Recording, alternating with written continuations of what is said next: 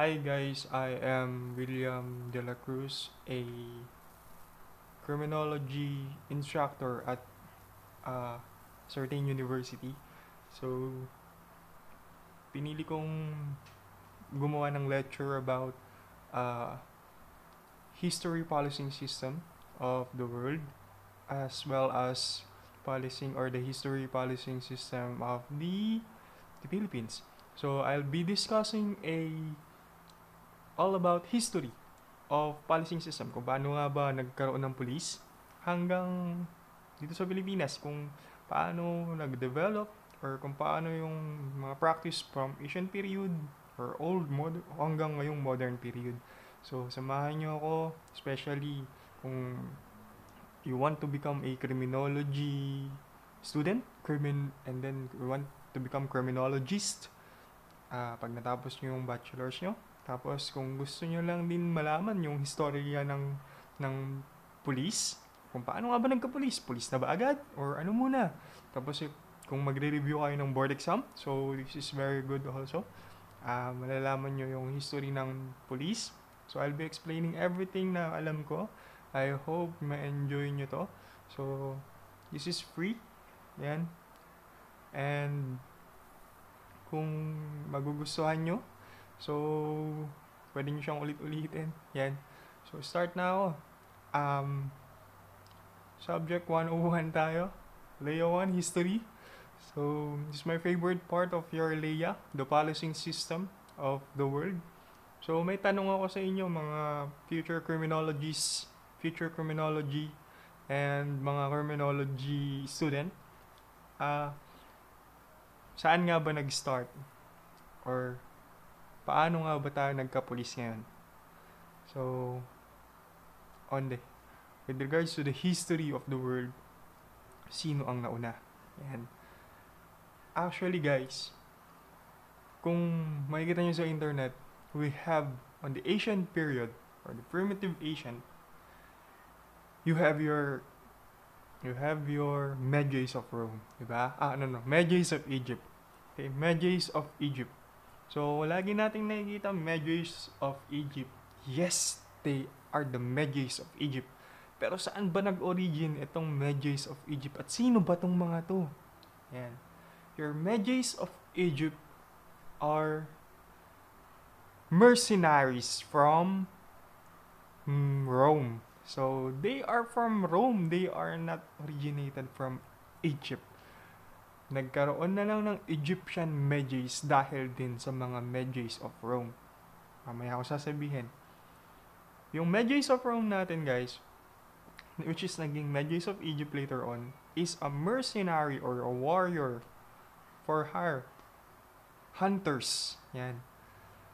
Na very good with regards to battle, combat, hand-to-hand, sword, spear, arrows. Yan, napakagaling. There are mercenaries, warriors na for hire. Ngayon, itong mga pharaoh from Egypt. So, the qualification of these Medjays of Rome to become a very good soldier. So, sabi nila, magagamit natin tong mga Medjays of Rome para matrain or maprotektahan tayo from pananakop. So, the Egyptian pharaoh hired Medjays of Rome to protect them from invaders, to go to war with their soldiers, and lastly, to train their soldiers.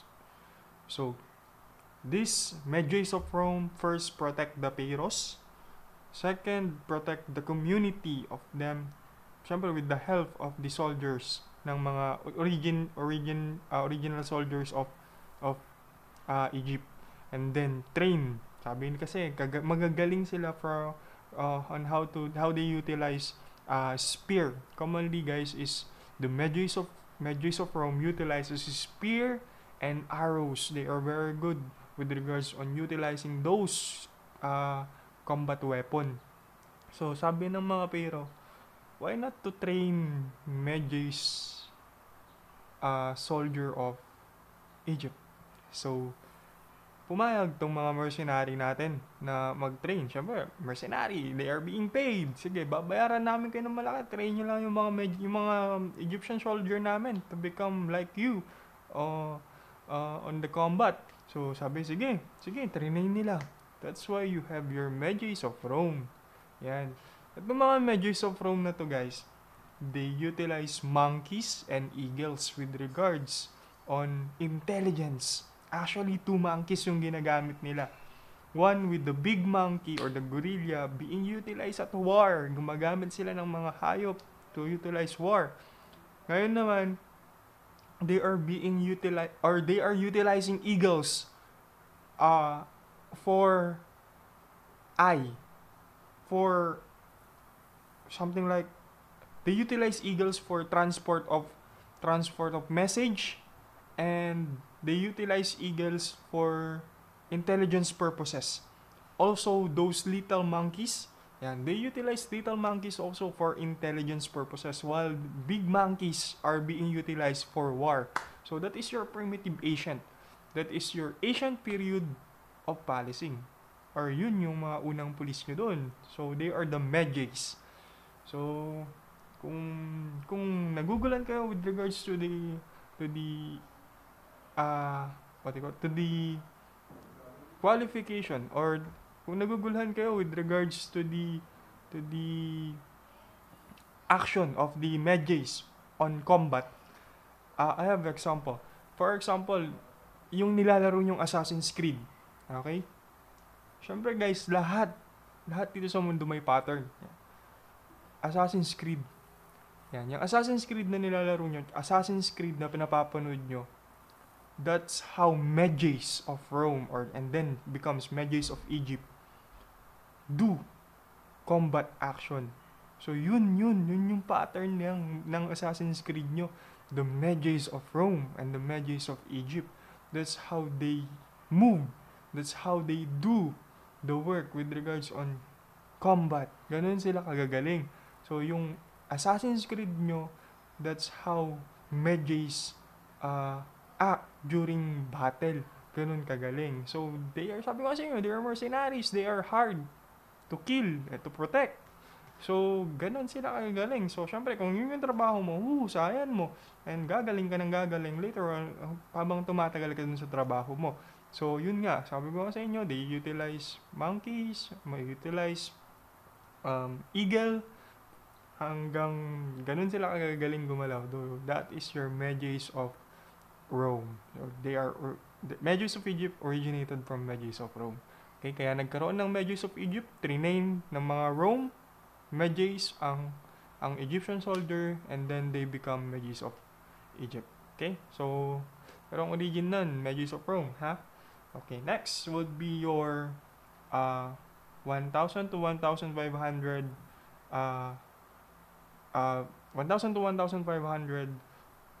era is your Anglo-Saxon. So, yung mga babanggitin ko dito is the great influencer of the policing system, not only on the police but also in some part. Okay, so some part of the making of laws, mga ganun. So mga anong nangyari, paano i-implement ang law, paano nagkaroon ng hanggang ngayon yung peaceful society, yan, hanggang mga naging gano yung training ng police na naging from this barbaric hanggang this na professional na, yan.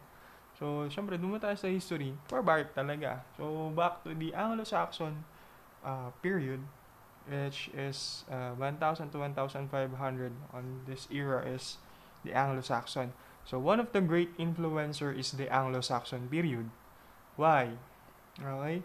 This Anglo-Saxon period has been influenced by three contributors. Okay? The Anglo-Saxon period, always remember, has been influenced by three contributor. One is the community and family. Number 2 is the king. And then number 3 is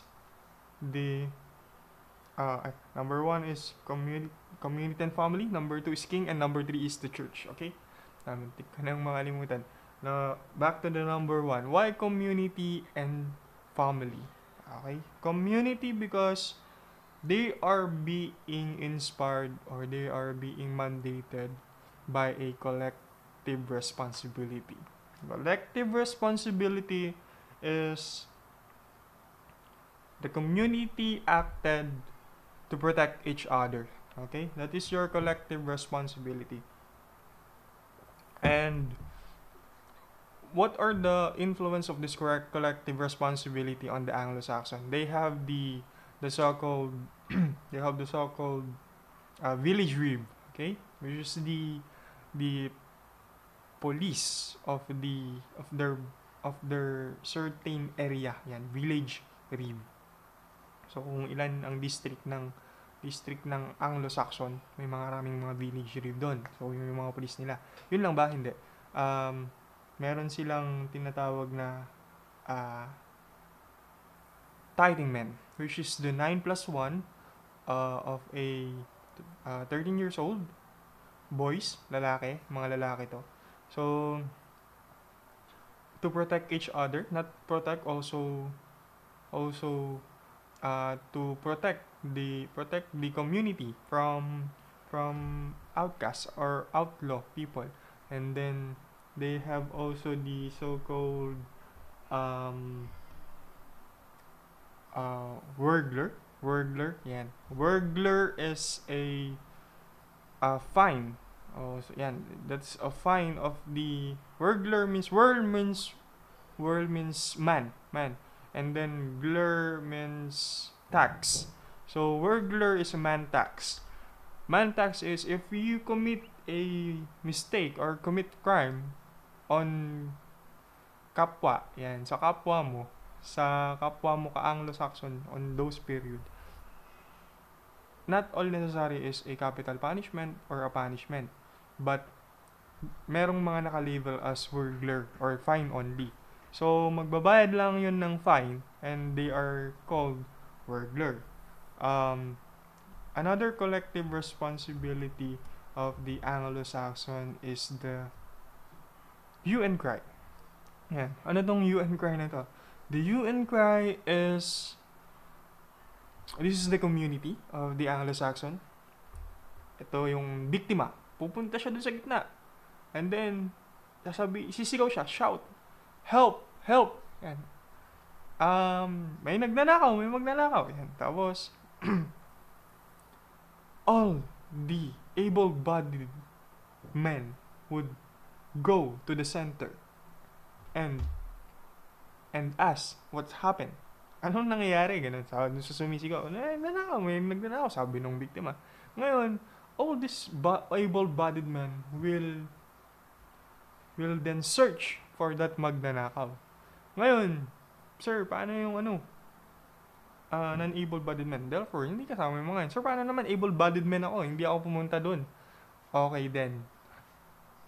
Medyo kawawa ka pag hindi ka pumunta doon, because that is a sin to the Anglo-Saxon. That is one of your responsibility or collective responsibility. Nga, sabi ko sa inyo, di ba? Ano ba yung consequence? You will be then subject for their trial pagka hindi ka pumunta. Bakit? Kasi, ba't hindi ka pumunta? Hindi ka naman magnanakaw, di ba? So, the concept is, pag hindi ka pumunta doon, isa ka doon sa kasama ng magnanakaw. Or ikaw yung nagnakaw. So, isa ka sa isusunod ng mga tao. So, kaya pag may sumigaw na may magnanakaw, all able-bodied men will then go to the center and then ask what happened. And then, after nung sabihin nung tao na kung ano yung nangyayari sa kanya, yan, kailangan yung tulungan. Pag hindi ka tumulong, it's either ikaw yung mismong nanakit, ikaw yung mismong nagnakaw, or else ikaw yung nanakit, ikaw yung nagnakaw, and then or else kasama mo yung nanakit or kasama mo yung nagnanakaw. So lahat kayo na hindi tutulong, then huhulihin ng mga pumunta sa center. Ganun. So ganun sila. That's the collective responsibility of Anglo-Saxon. Ano ba? They have the so-called blood feud. Yan, blood feud. Ano ba tong blood feud na to? BLOOD, the blood. And then, feud is FEUD. This is a blood feud. Kantuhan lang tayo dito. Blood feud is the Asian term for tribal war. Yan. So, during those days, they have the tribal war or the blood feud. Yung tawag nila doon. And this ANGLO-SAXON period. Blood feud because if your member of the family is being hurt, and then yung member ng family mo, binawian yung member ng family nila. Yan, ubusan. Okay? So, this is our tribal war, di ba? So, during those days, they have the blood feud. So, pwede sa kanila yon na bawi mo yung pamilya mo. Bawi din nila yung pamilya nila. So, that is blood feud. Okay? Next is your oath. Yan, mag-oath ka na hindi ka gagawa ng masama. Yan. That is Anglo-Saxon period.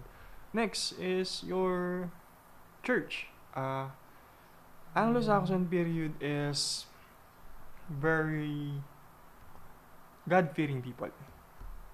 Anglo-Saxon period is very, very God-fearing people. Why? Anglo-Saxon period believe that there is life after the life here on earth. So, takot silang gumawa ng masama kasi ang turo sa kanila, once na gumawa ka ng masama, mapupunta ka agad doon sa hindi mo magugustuhan na lugar. Pero pag naging morally upright ka na tao, hindi ka takot mamatay kasi mapupunta ka dun sa tinatawag nating heaven, ganun. So that is your Anglo-Saxon, or that's one of the influencer of the Anglo-Saxon period is the church. May punishment ba pag nag-violate sa church? Meron, of course. Ano ang ginagawa ng church? They are the one utilizing the so-called ordeals. Not all, but they have few, like ordeals of the Eucharist. Yan. So, and then hot water. Trial by ordeal by hot water. And then, yung Eucharist. Yan. So, during those ordeal, guys, is nandoon yung head of the church pagka ginagawa yan. Bakit? Ano ba tong ordeal na to na sinasabi mo, sir? This ordeal are punishment for some acts, okay, during Anglo-Saxon, and you are being punished because you are possessed by a demonic. Yan. And then, if you are not being possessed by a demon, then you are being saved by God. Ibig sabihin, tinulungan ka ni Lord kasi hindi ikaw yung may gawa nung or pinotektahan ka ng divine. You are being protected by a divine. Kasi hindi ikaw yung gumawa ng crime. Something like that. Sir, paano yan? Kunyari, hot iron. Hahawakan mong ganyan. Tapos, not necessary ba na protektahan ka? Or necessary ba na protect na paghawak mo nga, pag ganyan mo, yung kamay mong ganyan pa rin. No, hindi naman ganoon. So, may leeway. For example, hinawakan mo yung hot iron. And then, binitawan mo na ganyan. So, masusugat, of course, diba? Malalapnos. They are being given 3 days yan. 3 days to 3 days para mag-heal yun normally. So, kung meron silang pattern, pagka nag-heal daw yun within 3 days na normal healing, so you are being protected and God or the divine choose to protect you. Pero kung hindi yun nag-heal sa tamang pamamaraan during Anglo-Saxon ng 3 days, yan. Sa 3 days, hindi doon nag-heal, ganyan. So, you are the perpetrator. So, ganun. Okay? So, that is the influence of the church. They are very God-fearing. Ano ba? The influence of the church is you are being buried face down. So, sino ba naman gustong ma-buried face down pagka-kriminal ka, di ba? For example, ito ka. Imbis na nakaharap ka tayo doon na ililibing, nakaharap tayo sa lupa para diretso daw tayo doon sa place na ayaw nating mapuntahan pag kriminal ka. So, if you are a criminal and then if you are a criminal and then your capital punishment, binihead ka yan, o kaya Kung anong ginawa sa'yo, basta pinatay ka, basta masama yung ginawa mo kasi sobra. So, capital punishment yung punishment mo. You are i-buried ka, of course. Pero, pagka buried sa'yo, ililibing ka. Pero pagka nilibing ka, naka-face down ka. Yung ulo mo nakaharap dun sa lupa, naka-face down. Para daw diretso yung kaluluwa mo doon sa impyerno. Yan. Wala ka daw kasing karapatan during Anglo-Saxon na mapunta sa langit pag kriminal ka. So that is the concept of your Anglo-Saxon. So sino nga ba naman wala kang karapatan? Ito yung karapatan mo dun hanggang mamatay, tinanggal nila, di ba? That is your Anglo-Saxon period. And then another influencer of Anglo-Saxon is your king. Of course. King Anglo-Saxon. Yan. King Anglo-Saxon or the king during the Anglo-Saxon is the one who is in charge in the maintenance of the peace and order of his community. Okay? Ano to? Yung king, guys, is the one who do the punishment with regards on beheading. And nandun. Yung church, nandun ha. Yung head of the church and king, nandun din. Pero kasi yung king yung magsasabi na you are being beheaded. Or you are being mutilated. Or you are being maimed. Ano ba yung pagkakaiba ng maiming at mutilation, guys? Maiming, guys, is puputulan ka ng body parts essential for you to work. Or working. Essential body parts for you to work. So, magtatrabaho yung mga parts ng katawan natin na ginagamit pang trabaho. For example, kamay, paa, yan. Kamay, ito. Yan, puputulin. Or this one, hanggang dito, puputulin yan. Those are, pag pinutol yun, that is maiming during Anglo-Saxon. Okay, sir, paano naman pagka pinutulan ako ng tenga lang? Pinutulan ako ng daliri. Ito, pinutol lang to. Okay, may essential. Makakapag-work pa naman ako. And then, that is your mutilation. Okay, during Anglo-Saxon. So, yun yung pagkakaiba ng maiming at saka mutilation during Anglo-Saxon, ha? Ano pa? Para saan naman yung maiming? Para ma-label ka as criminal. Yan. So, pinutulan ng daliri. Yan. So, you are being labeled as criminal on a certain crime during Anglo-Saxon. For example, nagnakaw ka. Okay? Ang katumbas doon is puputulan ng daliri. Puputulan ng daliri. Pag nakita nilang puputulan ng daliri, ibig sabihin nun, you are a magnanakaw during Anglo-Saxon. Okay? Kasi sa Norman period, guys, branding. Lalagyan ka dito, pak. Ngayon, pagka meron kang letter, kunyari, M dito, yan. Or W. Ibig sabihin, magnanakaw ka dyan sa mukha, ganyan. During Norman period. Pero sa kanila, guys, beheading, ang capital punishment, patanggal ng ulo, yan. Or, tapos, ang kanilang, parang, branding is, tanggalan ka ng daliri, ganyan, para ma-alarm yung mga tao na ikaw ay masamang tao. Okay? With regards to the punishment of Anglo-Saxon, yun na, okay na tayo doon. And then, ano pa ba yung so hindi ko makalimutan, guys, the village reeve, no? This village reeve are the one who will impose, is the full-fledged soldier of the Anglo-Saxon. These are the one who will impose the tax collection, lahat-lahat, ganyan. So, peace and order. So, these are under the king, kumbaga, yung PNP natin, under ng DILG, di ba? Ayan, ganyan. So, imagine yung DILG natin is the king. So, they are under of this. Ayan. So, ito yung mga village reeve. They are the one who impose tax, okay? Ngayon, recall lang, yung tithing men, 10 members, okay? 10 members of the tithing men, 9 plus 1, which become the leader, okay, over the age of 12. So, 13 years old and above will be the tithing men responsible to each din sa grupo nila, at saka sa community na na-assign sa kanila. So, formerly, guys, your village reeve is akurakot. Akurakot tong mga village reeve natin. So, during ancient period, corruption is already present. So, this is a matter of this a tradition. Yan. So, corruption is already a tradition. So may tao, may corruption. Okay?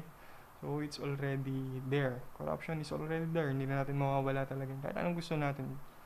So, disiplina talaga yun. Pero hindi na kasi talaga mawawala. During Asian period, there is already a corruption. Okay? Kaya nga may mga war, kaya nga may away between king and prince, prince to prince, kasi may corruption. Okay?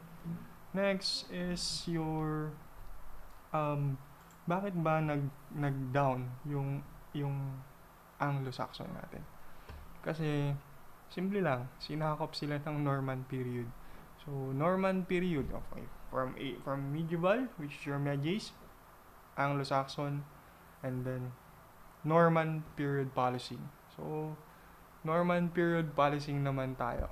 So yan guys, Norman policing system naman tayo. Ano ba naiba dito? Actually, konti lang naman yung naiba sa Norman period. After nilang sakupin ang Anglo-Saxon, they're still being governed by or influenced by three. Yan. Still, the Catholic Church. So this is specified as Catholic Church. Norman period is specified it as Catholic Church, yung kanilang pinaniniwalaan, okay? And then the member of the Catholic Church has now greater power on the Norman period or the Norman policing system. And then the Catholic Church influences the king, which is the second, the king. And then the third is the fear of these two on the so-called rebellion of the Anglo-Saxon. Siyempre, sinakop kayo. Siyempre, hindi naman, siyempre ako, sasakupin tayo, Pilipinas, sasakupin ng ibang bansa, ganyan. For example lang, siyempre, sino ba naman gusto na susundin natin yun? Meron tayong sarili, di ba, na batas dito. For example, like that on the Asian period. Yeah, so, there will be a rise of a rebellion, which is Anglo-Saxon do, but yet failed so many times. Bakit? Kasi itong Norman period, guys, magagaling. Itong Norman period, the king and the Catholic Church utilizes their power to make laws. Okay, for example, is the forest law of the Norman period. So, itong Norman period, the king make a forest law, the so-called forest law. Itong forest law is hindi pwedeng mangaso ang mga Anglo-Saxon people on the property of the king of the Norman period. So, pag sinakop ka nila, namang property ka na nila, di ba? So, when the property is now on the Norman period, di na sila pwedeng mangaso dun sa forest na yun. Or else you will be facing a consequence, mabigat, grave, or mabigat na consequence. Ano pa?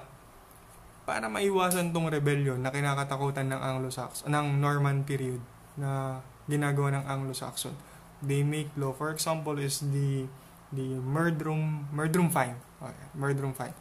The murdrum fine is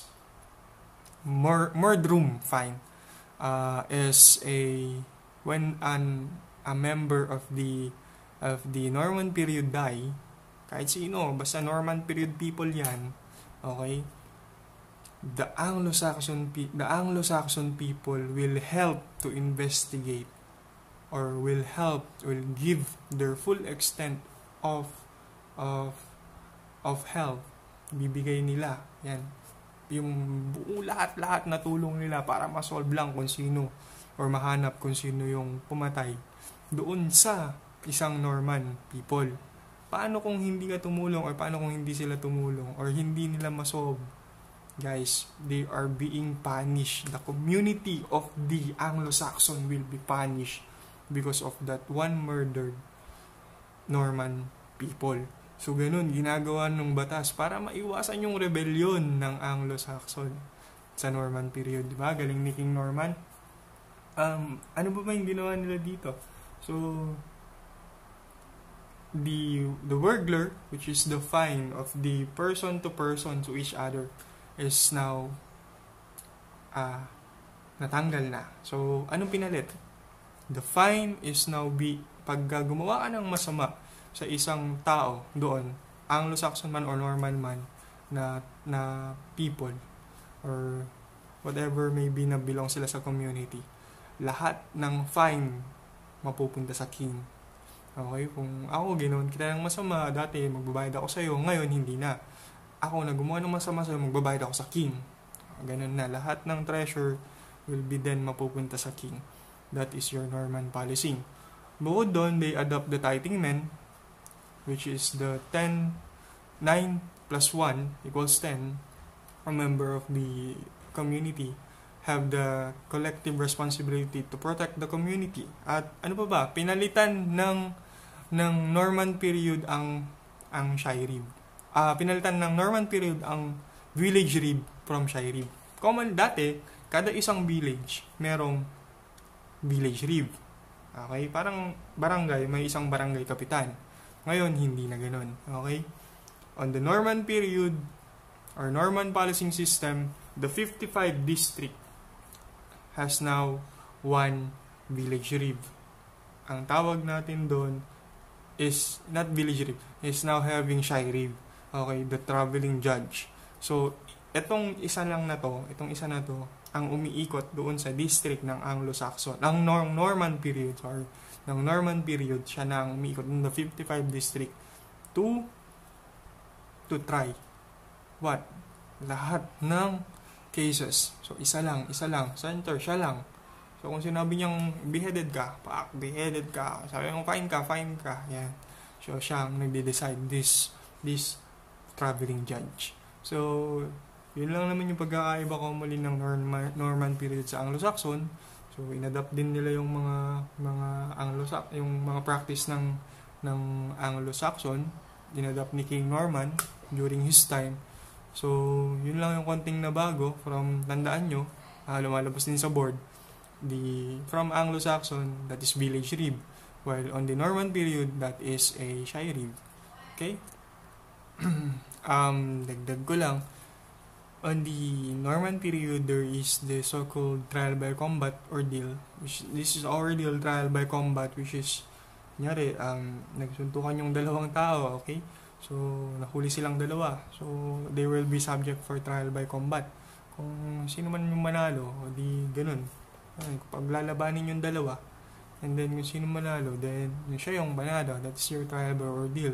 Nadagdag din sa Norman period policy. Yun. And also, dagdag ko lang, kunyari, Anglo-Saxon, no, nag-rebel. So, all capital punishment is being increased sa pinakamabigat na pamamaraan. And for example, simple theft yung ginawa mo, magnanakaw. Diba, commonly ginagawa ng Anglo-Saxon is mutilation.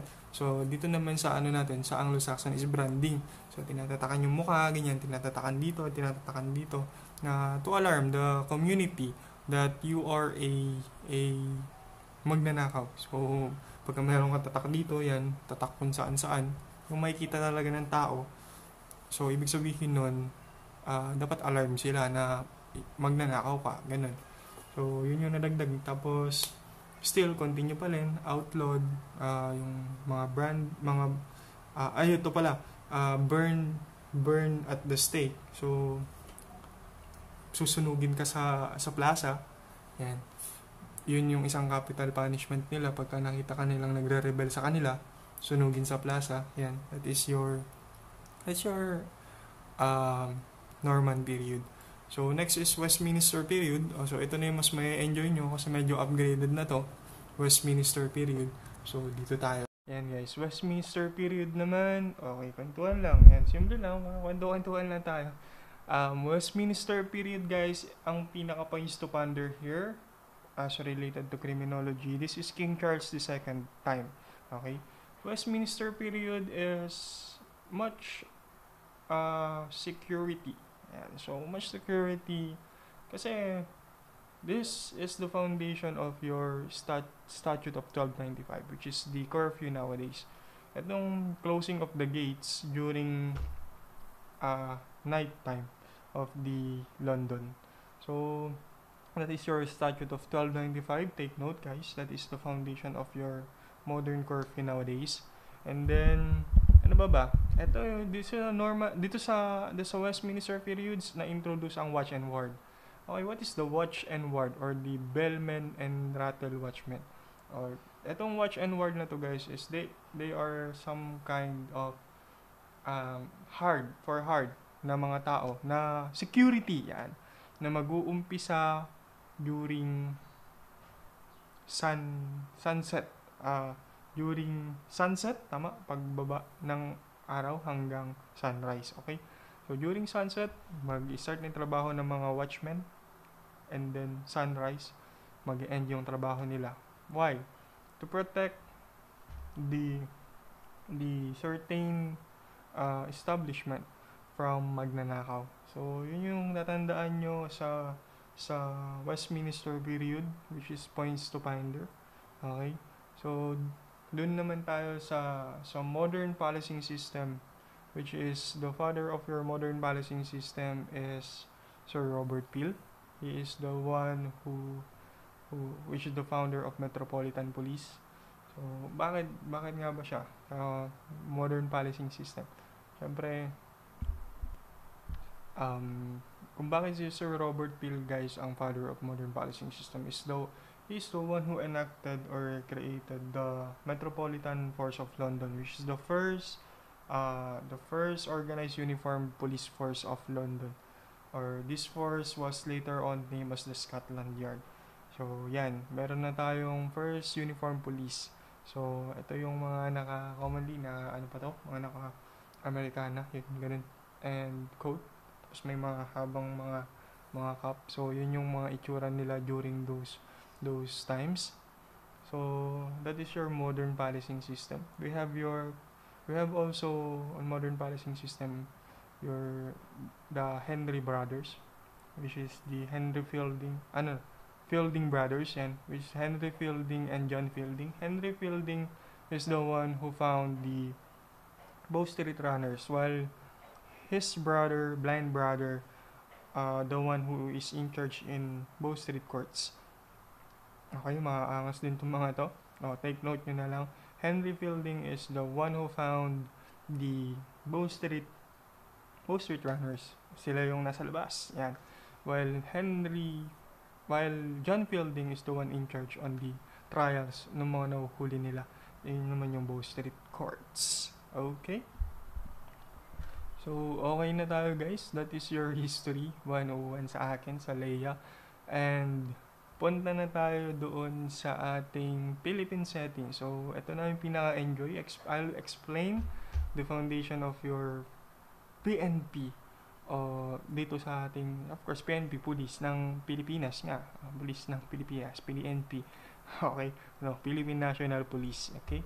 So, I'll be explaining now from one at a time para malinawan kayo kung bakit nga ba from this naging ganito na tayo. Okay? Okay guys, in Philippine setting, police is created formerly started during Spanish period. So, during Spanish period guys, your police is intended not for peacekeeping. Hindi. And also, not intended for crime prevention. Rather, it was created as extension of the colonial military establishment of the Spanish. So, hindi sila for peacekeeping? No. They are not for crime prevention, crime investigation? No. That they are the extension of the colonial establishment of the Spanish period. So, before yun guys, bago tayo sakupin commonly, bago tayo sakupin is meron naman talaga tayong tinatawag na ancient roots. So, these ancient roots are already there bago pa tayo sakupin. Okay? Sila Magellan to, this Lapu-Lapu, they are being called as ancient roots. Ancient roots because they are the one who protected our lovable Philippines during pananakop. Pero nasakop tayo, di ba? Pero they are being called as ancient roots. These ancient roots are the forerunner of the contemporary police system. Was the practice of barangay shifting. So, kaya nga, di ba, hanggang ngayon, meron tayong barangay. So, they are the ancient roots. Yung mga barangay captain natin, barangay shifting noon, the datu, the raha, they are the ancient roots. So, bago tayo nagka-PNP, una, ancient roots tayo. Okay? What are the practice of the ancient roots? They are the one who protect the barangay, which is headed by the datu. They are the one who protect the crops and livestock from wild animals and other invaders. Okay? Next is your yan na, nung nasakop tayo first, we have the Carabineros de Seguridad Pública. Apat to ha, Carabineros de Seguridad Pública. They are being organized or they are organized in 1712. 1712 for the purpose of carrying the regulation of the Department of the State of yung sino ba nanakaw sa atin? Spain, di ba? Spain. This is Spanish colonial. Okay. They are not intended for public safety and crime prevention, but they are intended for the extension of the colonial state or the colonial establishment of the state of Spain. Okay, so sinakop tayo. Okay, this was armed and considered as the mounted police. Okay, years after this kind of police organized discharged the duty of the port, harbor, and river police. Okay, bakit? Mount police. Mga nakakabayo sila guys. Okay, and then after that, on 1712, we have your 1800s, which is 1836. Okay, the Guardilleros or the Cuadrillo. This was a body of rural police organized in each town and establishment by a royal decree of January 1836. Okay, this decree provided that 5% of the able-bodied male inhabitants of each province were to establish in the police organization for 3 years. So guys, for example, ang able-bodied ng ating male inhabitant sa isang probinsya, yung 5% nun guys is a mandatory, will join the Guardillo or the Guardilleros to serve the Spanish government. Okay? Filipino, Filipino. Okay? To serve the Spanish government for 3 years. Okay? Ang trabaho nila, they are the one who they become soldiers. Okay? And then, we have your Guardia Civil. This is 1852. Kanina guys, yung Guardillo nyo is 1836. Okay, so year 1836, and then here comes 1852. Actually, it's February 12, 1852 is the creation of your Guardia Civil. This was created by royal decree issued by the Crown during 1852 to partially relieve the Spanish peninsular troops of their works in policing towns. So, these Guardia Civil are the one who is now in charge of policing the town. Okay, it consists of a body of Filipino policemen organized originally in each of the provincial capital of the central provinces of Luzon under the alcalde mayor or the mayor.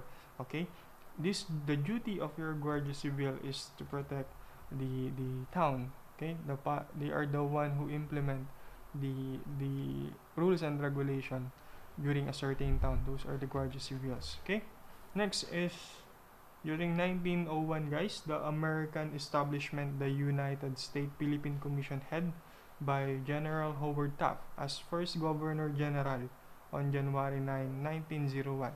Okay, after natin masakop guys ng Spanish or the Spain, nasakop tayo America, which is yung America naman guys is help us to develop a certain policing system.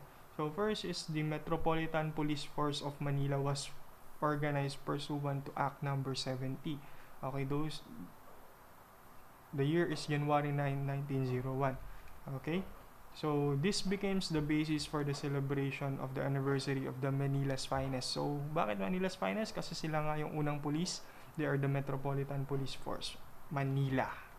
Okay, next is your after Act Number 70, here comes your Act Number 175. So, tandaan nyo na lang, Act Number 70 and then Act Number 175, entitled An Act Providing for the Organization and Government of an Insular Constabulary, enacted on July 18, 1901. Okay, what is this Act Number 175? Act Number 70 is the creation of our Metropolitan Police Force of Manila. Okay, tandaan, while your Act Number 175 is the creation of your IC. This is your Insular Constabulary. Ano ba ang trabaho nitong mga Insular Constabulary, guys? Commonly, they are still soldiers. Okay, soldiers pa rin to. Okay, Captain Henry Allen is the first chief of the Philippine Constabulary in 1901.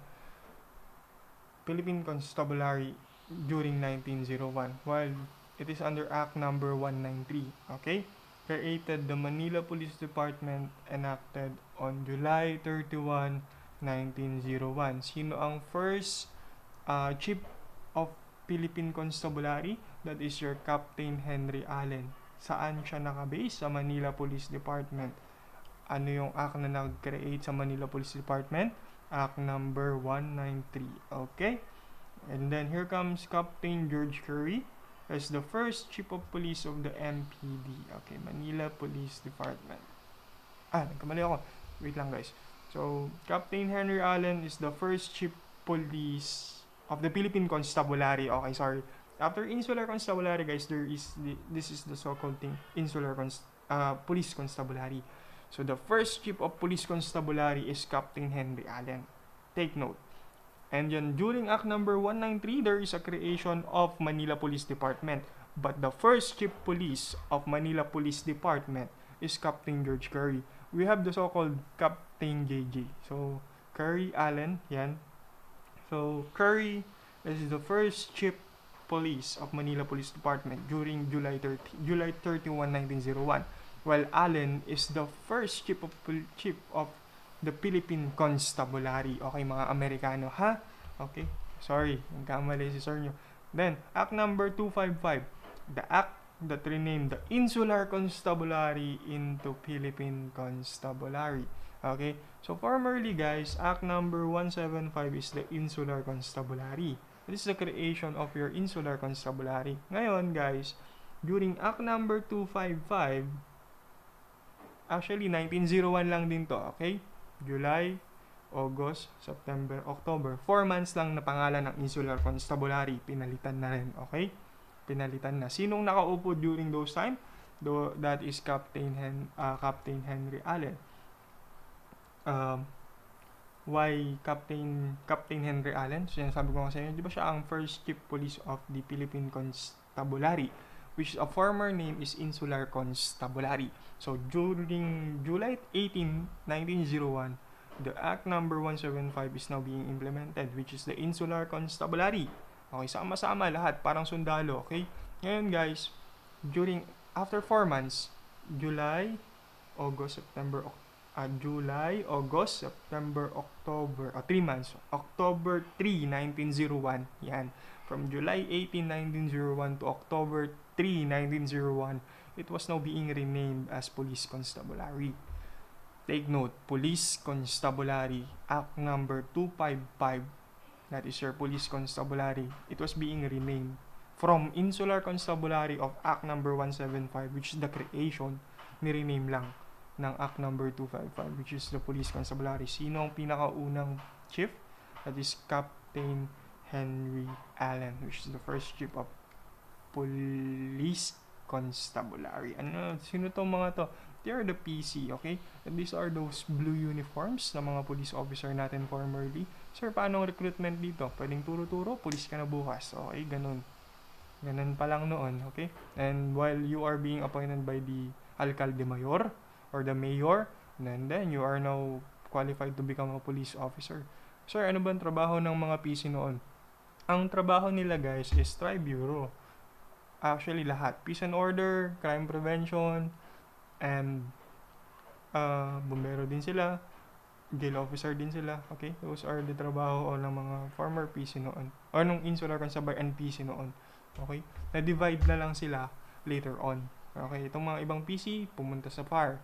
Sa bumbero, nagbumbero. Itong ibang PC, nagpunta sa PNP. Yung ibang PC naman nagpunta sa jail. Okay? So, ganun. I'll explain furthermore. Okay? While the Executive Order number 389 order that the PC Constabulary be one of the 4 service of the Armed Forces of the Philippines enacted December 23, 1940 during post-American. So, mali. Alam niyo yung khaki brown. Ganun ang uniform ng PC nun.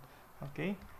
And then, here comes your RA 4864, okay? Other known as the Police Professional Act of 1966. Sir, RA 4864 na ba nun agad-agad? Muna? No. Okay, pero dito muna tayo sa RA 4864 is the professionalization or the Police Professionalization Act of 1966, enacted on September 8, 1966, created the Police Commission or the POLCOM. Nagkaroon na ng recruitment ang PNP ang police natin. Okay, pero yung ating mga PC nandoon pa rin. Okay? Created POLCOM as the Police Commission, okay, as the supervisory agency to oversee the training and professionalization of the local police force under the office of the President. Later on, POLCOM was renamed into the National Police Commission. Sabi ko nga sa inyo, this is the agency to oversee the training and professionalization of the local police force natin. So, during 4864, na-create ang POLCOM natin under the President. Okay? So, sino ba ang President nun? Of course, that is your FM Marcos. Okay? Ferdinand Marcos, declare martial law. Kung kaya meron kayo nung PDPD. Okay? During the martial law, many laws are being implemented. Okay? Especially on your police service or police recruitment. So, martial law, guys, from 4864, here comes your PD 765. Bakit PD? Kasi we are on the martial law. So, these are on the presidential decree. So, that's why PD 765. Okay? Otherwise known as the Integration Act of 1975. So, yung 4864 nyo, guys, is 1966. After that is your 1975, which is the PD. We are under the martial law during this time. Enacted on August 8, 1975, establishing the the INP, the so-called Integrated National Police, composed of the Philippine Constabulary. So, yung mga police na, mga Philippine Constabulary natin na, or those PC, is now being integrated into INP or the Integrated National Police. Okay, as the nucleus and the integrated local police force as component under the Ministry of National Defense. Okay, transferred the NAPOLCOM. So later on, it was being renamed to NAPOLCOM from the office of the President to the Ministry of National Defense during martial law period. Okay, this is PD 765. Sabi ko nga sa inyo, under President. So wala pa naman tayo DLLG during those time. So, under ng President ang POLCOM muna siya, created during RA 4864. And then, nilipat during PD 765 sa Ministry of National Defense. Siyempre nga naman, Presidente nun, may martial law, siya ang in charge sa lahat-lahat, especially the security of everything, diba? So, PD 765, the POLCOM, which is now renamed to NAPOLCOM, is now being transferred from Office of the President to the Ministry of National Defense of the Philippines. Okay, and now the PC is now established the INP, composed of the PC. Established during 765 also ang INP, which is composed of the Philippine Constabulary members, which is now they are now being the INP. Okay. Next is your providing measures to improve the administrative and operation framework for maintaining peace and order to provincials. We have your executive order number 1012 transferred to the city and municipal government. The operational supervision and direct overall INP units assigned within their locality issued on March 22, 1985. Ano ba tong benefits na to? For my dear student, your mayor and your governors have this power up to now. Okay? They have the operational supervision and they have the operational supervision and what's the other? Operational supervision over the PNP, which is your mayor and your governor on your province. Okay? They have the power. They are deputized member of the NAPOLCOM. Okay, so dahil dito sa executive order number 1012 na to, the mayor and your governor are a deputized member of the NAPOLCOM. They have the operational supervision over the VNP. Okay? administrative control, yun pala dalawa, administrative control and operational supervision of the PNP because they are the because they are being deputized member of the NAPOLCOM. So this is your foundation law. Ito yung executive order number 1012. That's why your mayor and your governor are deputized member of the NAPOLCOM. Okay? And they have the administrative control and operational supervision over the PNP. Okay, pero during this time, over the INP muna, Integrated National Police. Ano ba trabaho nito? Ito yung commonly naging blue na sila. Blue yan. Tapos pare-pares ang uniform, bumbero na hiwa-hiwalay na. Okay? Executive Order number 1040 is transferring the National Police Commission to the Office of the President again. Okay? Why? Executive Order number 1040 transferred the administrative control and supervision of the INP from the Minister of National Defense to the National Police Commission. Okay?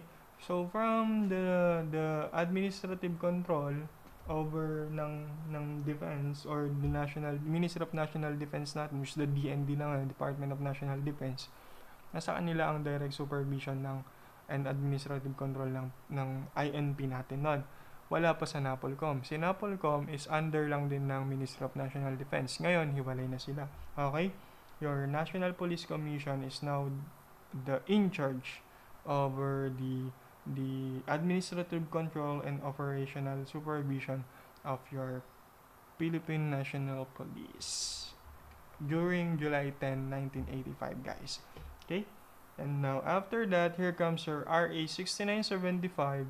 Ito na yung suking-suki na board exam nyo, known as the Department of Interior and Local Government Act of 1990. So, suking-suki to, alam naman natin to, December 13, 1992, was the reorganized and the DILG and established the Philippine National Police, okay, other known as the Department of Interior and Local Government Act of 1990, established the PNP, the BFP, and the BJMP, and the Philippine Public Safety College. So they established the Tri-Bureau, yung tatlo, and also establishing the Philippine Public Safety College as the one who in charge with regards to the educational to the training or education training of the PNP. Okay, or not only the PNP but also the Tri-Bureau.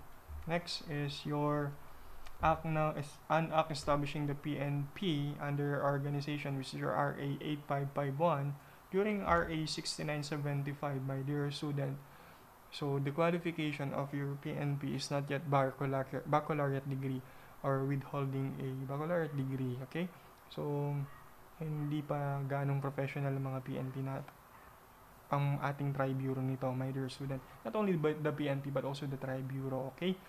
They are all governed under RA 6975. Your police, your bombero, and your jail officer, okay? So, training lang. So, pwedeng recruit, endorsed by the mayor and the governor, pasok na, yan. So, during those time, the qualification of a baccalaureate degree and a second level eligibility holder is not yet being implemented. While it was enacted during 1998, my dear student, which is the RA 8551, which is the professionalization or the Philippine National Police Reform and Reorganization Act of 1998. Actually, it's February 25, 1998, my dear student. Is this law amended certain provision of RA 6975, especially the qualification of a police officer to become a police. Take note, 6975, my dear student, was a law applicable for the Tri-Bureau. Okay? It was created the Tri-Bureau, while the RA 8551 is only applicable to the PNP. Tandaan mabuti, this is the Philippine National Police under a reorganization Department of the Interior and Local Government and for other purposes. Your RA 8551 is known as the Philippine National Police. Walang sinabi doon na Bureau of Fire Protection or Bureau of Jail Management and Penology. Only the Philippine National Police, okay, reform Ito lang, PNP lang ang nireform natin and Reorganized Act of 1998. As of 1998, my dear student, the PNP or the police should now be a holder of a baccalaureate degree with a second level eligibility, my dear student. Take note, police lang. So during 1998, my dear student, is still the RA 6975 or the implementing rules and regulation of your jail and your FAR, okay, which is the BJMP and your BFP. Sir, meron din ba silang professionalization? Kaya naging 4 years na rin ang, or kailangan you are baccalaureate degree with second level eligibility para makapasok sa BJMP and BFP. During 1998, my dear student, wala pa. Hanggang 2003, wala sila nun. Okay? Nagkaroon sila noong 2004. Okay? Okay. As I stated, during 2004, my dear student, the law on the professionalization of the BJMP and the BFP is now being implemented under the law, which is RA 9263. And this law, RA 9263, is known as the BFP or the Bureau of Fire and Protection, and the BJMP of Bureau of Jail Management and Penology Professionalization Act of 2004. Okay, which is upgrade among others the qualification standard in the designation of the uniformed personnel in these agencies. So, ayun ang katapat ng ating RA 8551. Again, take note, during RA 6975, pare-parehas tayo. PNP, BJMP, and BFP. 8 years after na-implement ang RA 8551, professional na ang PNP natin. So, yung mga hindi pa professional, pwede pa rin pumasok sa Tri-Bureau. Pero, na Tri-Bureau, dalawang bureau, BJMP and BFP during 1998 hanggang 2003. Under the law of RA 6975 pa rin sila. Na-implement lang ang RA 9263, which is the professionalization of your BFP and BJMP noong 2004. So, 2004 onwards hanggang ngayon is now the same. 8551 and 9263 are some like amend a certain provision of RA 6975. Ano yun? Yung qualification ng baccalaureate degree. Okay? Sir, paano naman yung mga nasa PNP na natin, na mga PNP personnel natin na PC sila during ngayon na existing pa rin sila, tas professional na yung ating batas, which is require na tayo na 4 years baccalaureate degree. Okay, simple lang yan, my dear student. May leeway naman tayo. Okay, so RA 9708 is now being implemented. Amendment of some provision of RA 8551, which is the law amend some amend the law some provision of RA 8551 and 6975, which is on the minimum education qualification for appointment to the PNP and adjusting promotion system approved on August 12, 2009. Ito, binibigyan sila ng 5 years. Yan. 9708 give them 5 years to comply with their educational attainment. So, that's why we have your ETIAP program. Yan, yung mga ETIAP natin. So, for them to comply, the educational qualification for appointment to the PNP. So, applicable lang to sa mga organic personnel natin sa PNP na yung nakapasok na, my dear student, na dati silang PC. Okay? So, meron pa rin hanggang ngayon. Konti na lang, of course, pero meron pa rin. So, this law are for them. Okay? And then, important Filipino personalities in the evolution of the Philippine policing. Sabi ko nga sa inyo, Captain JJ, di ba? Curry, Allen, gawa kayo ng mnemonics nyo, especially those who will take the board exam. Curry, Allen, Piat, Cap, and then T. Torres, Captain, CAPT, tapos dalawang tuldok, JJ, Jones, and Havalera. Who are these personalities? So, dito man tayo kay Krame, the first Filipino chief of the Philippine Constabulary. So guys, the first chief of the Insular Constabulary and then become Philippine Constabulary is Allen. Okay, Captain Henry Allen is the one, or the first chief Americano. Okay, while the first chief of police of the PC na Pilipino ay si Brigadier General Rafael Crame. Take note of that.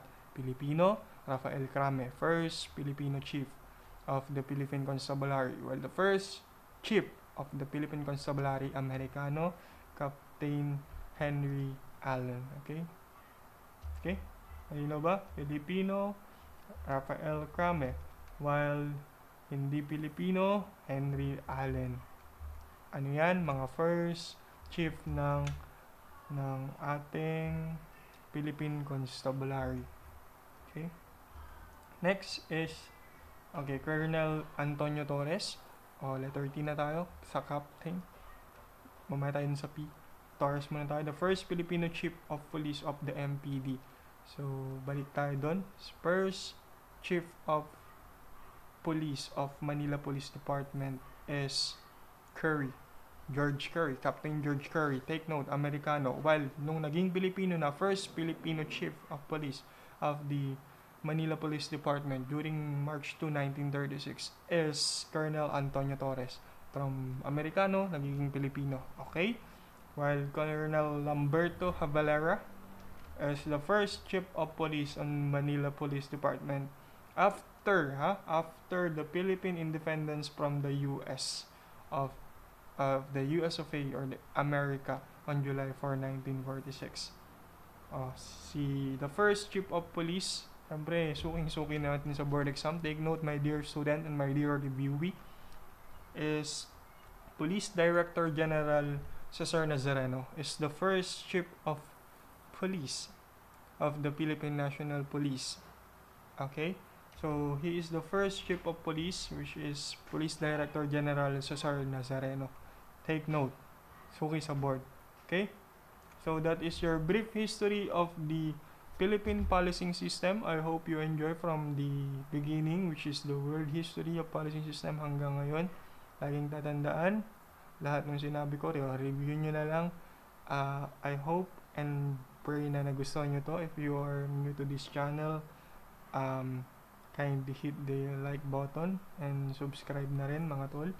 So, more video pa. Request lang kayo kung anong mga gusto nyo. Susunod ko siguro sociology or some sociology, which is my favorite subject, which is introduction to criminology. So, yung mga aspiring criminology ko dyan, or mga aspiring student, kung gusto nyong malinawan what is criminology, siguro gagawa ako ng lecture doon. Okay, pero so far, yun yung may share ko sa inyo. I hope and pray na maging okay na tayo for those who will take the board exam. I'll be posting a tips on how to slay the dragons, which is the 6 dragons. Yan, or 6 area, which is the 6 dragons. Keep safe mga aking mga estudyante, and see you soon maybe. And yan, so far, thank you sa pakikinig. Kung nakarating kayo up to this point, yan, so I'll be making my lecture again, and keep updated. Hit the likes and subscribe with yung bell. Click nyo yung bell para notify kayo pag nag-upload ako. Yun lang my dear students. So upload ko ulit yung mga susunod yan. And peace out.